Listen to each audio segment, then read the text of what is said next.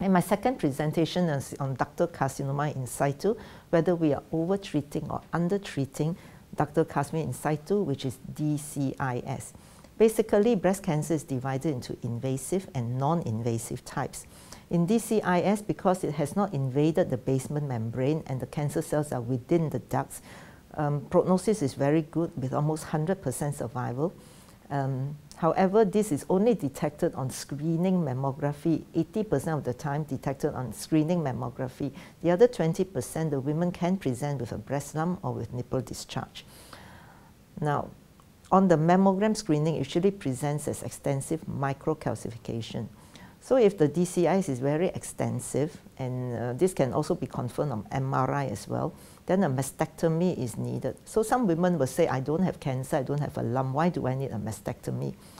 So this comes to the fact that does DCIS progress to cancer? Are we over-treating DCIS with a mastectomy? Because we do not know what percentage of DCIS will progress to cancer. In literature, it's been said that 30 to 60% of DCIS will become invasive. Right now, the research, current research in DCIS is actually trying to identify the group that would progress to invasion using gene arrays.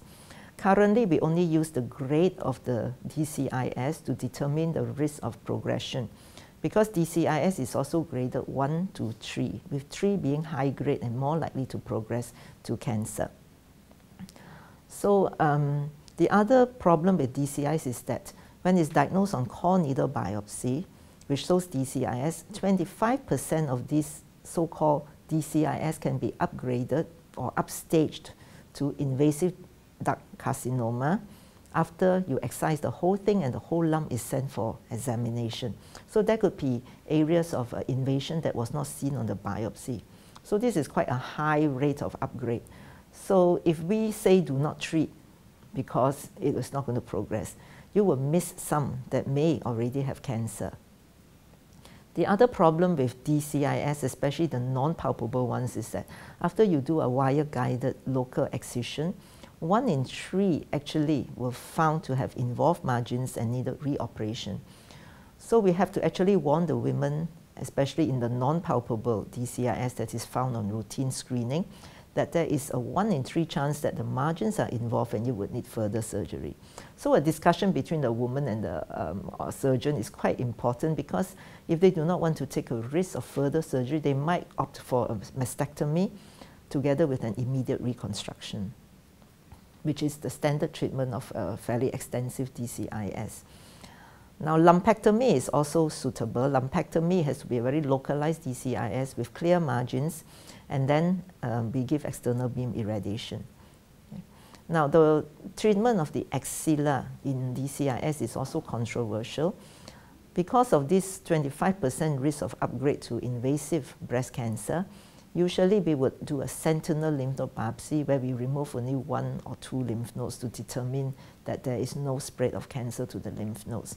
Because even in DCIS, in some of my patients, very rarely, they say about 1%, you can get involvement of lymph nodes even when the pathology is DCIS, because there could be some invasion that is not picked up on the pathology specimen.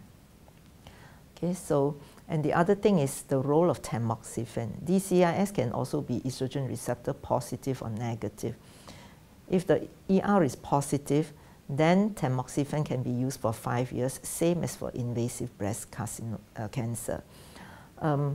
But because the prognosis is so good, there are some women who would not actually require tamoxifen, especially the very low-risk DCIS, which are ER positive.